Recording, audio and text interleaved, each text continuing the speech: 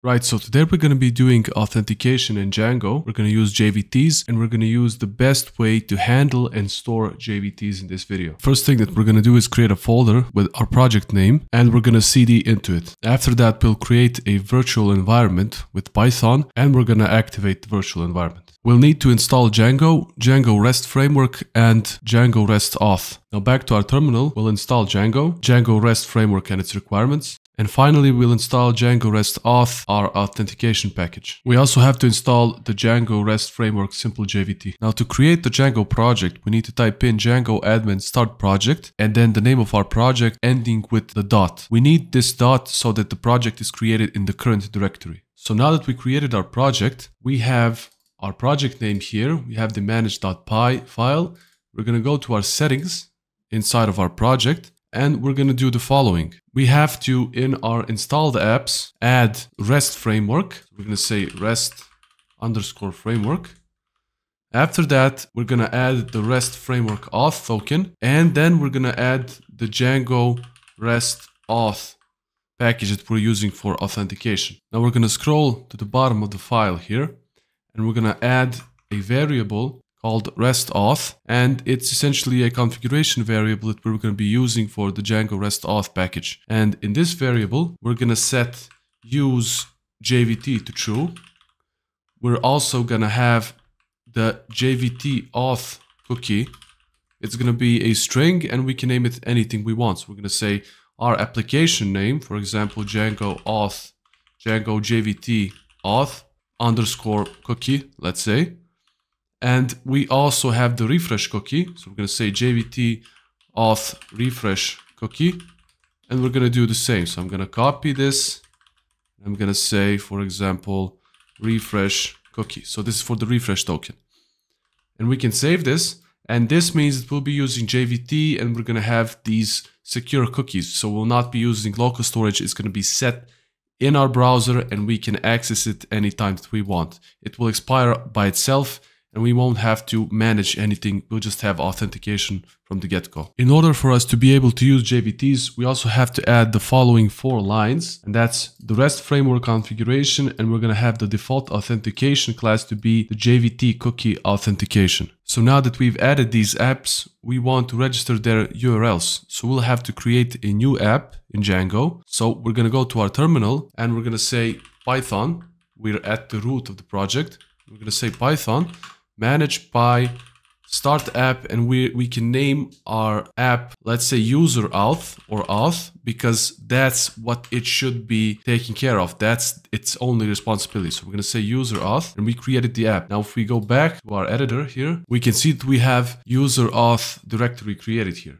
And in this directory here, we're going to need to create an URLs file, go urls.py, and in this file we're going to register the Django REST auth endpoints. We're going to be only looking at the login right now, so we're going to say URL patterns, and this is going to be an array. Hopefully I spelled this correctly. So this is going to be an array, and in here we can register the views that we have from the Django REST auth. So we're at the top of the file, we're going to import from Django REST auth .views, and we can import the login view and we can then register it here. So we're going to say path and we can say login and then say login view as view, and we can give it a name of login.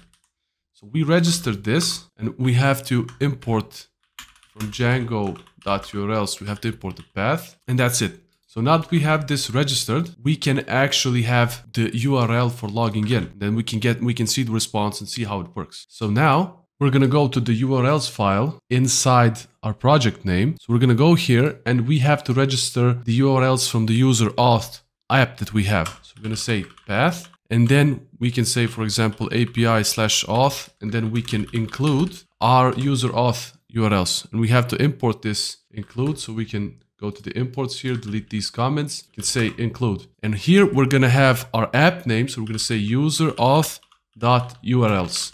So now we have the URLs imported and we can access them. So now all that we have to do is go to our settings, go to our installed apps at the top, add the user auth application that we have, and we have to run some migrations. So we're going to go back to our terminal. We're going to say Python manage by and then we're going to say migrate. It should run all the migrations, and it should be working for you since we're using the default SQLite database that Django has. Now let's create a user. We're going to say Python, and we're going to say manage py, and we're going to say create super user. We're going to give it an admin username.